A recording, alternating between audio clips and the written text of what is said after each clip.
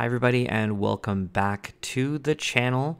So on this channel I just invest in the stock market using WealthSimple Trade, and I'm trying to get my portfolio up to a value of $25,000. We're currently at $23,585. I have an RRSP and a TFSA as well. RRSP is doing a little bit better in terms of total return, up 15%, primarily just due to Starbucks doing very, very well for us. And in my TFSA, we are down a little bit, pretty flat in this one, but I do have a lot of Canadian banks, and those have been getting absolutely hammered in the past year, especially due to the U.S. banking crisis. So recent news would be that the CPI for Canada came in a little bit higher for the month of April. It was 4.4% instead of 4.1%. So due to that, it seems like, inflation's not cooling off as quickly as anticipated. And of course, the fear would be that the Bank of Canada will raise interest rates yet again, which will, keep pushing down the price of stocks and just make borrowing money a lot harder for companies and for people too. And Home Depot also reported their earnings, and it was the biggest earnings miss in 20 years. And they also gave some bad outlook. And basically after that happened, a lot of retailers fell in share price as well. So there's a bit of a sell-off in retailers just due to a fear and weakening demand. So let me know in the comments below if you think that, Home Depot doing poorly is a sign of a recession to come, or if, it's just normalizing demand from home improvements, which was really, the demand was really accelerated due to the pandemic, and now we've just caught up to normalized demand. So it hasn't been a good week this week for stocks. So we're down 2% just in the past week. But again, I actually look at it as a good thing because I get to pick up some more ownership in companies that I want at a lower price, and we get more dividend income at a lower price, which is always great to see. So I could see big tech still doing well. Apple's just hanging around in the 170 range. Algonquin recently had some earnings, and I mean, they were okay. Nothing really notable in there to mention. ATD doing quite well, still sitting at $66. We have Aritzia having a little bit of a recovery, so this was a little bit lower. It's been climbing back up a little. Had a big 25% crash that I mentioned in my previous update. I'm not too worried about this one. It's just a lot of fear about retailers struggling and a recession being imminent, but we'll see about that. And Brookfield Asset Management and BN, I purchased one share of both of these, and they both presented their earnings, and they had pretty solid growth all around in pretty much all their business segments. BAM did quite well, BN did quite well, so not too worried about these two. BN has a little bit more of a sell-off due to a lot of fear of Brookfield's real estate portfolio, but the management did assure that their real estate, or at least for their office real estate, was very, very high quality and that they weren't worried. And they also mentioned that there was a lot of insider buying of the stock, and that they were going to do share buybacks while the stock was undervalued. So I'm more than happy adding to both of these, and I split my investment between them because BAM pays a much higher dividend than BN. So I'm just going to buy BAM when it gives me a little bit of a dip, and definitely going to add to BN because it has a much bigger discount right now compared to my average. I also purchased one more share of ETHY. So I use Shakepay, and I shake my phone every single day to get some free Bitcoin.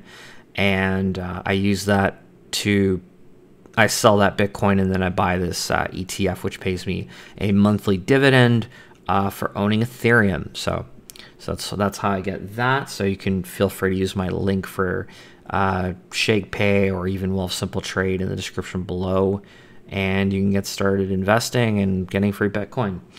And Google has had quite the performance. The stock has just soared ever since the CEO had an event and just kept saying the word AI over and over and over again.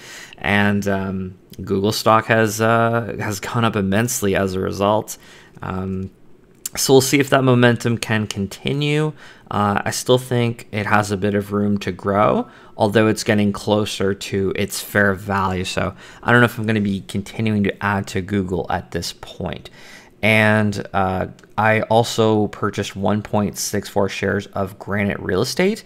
And this is an excellent REIT. I've had it in the portfolio before, and they just had an immense earnings report.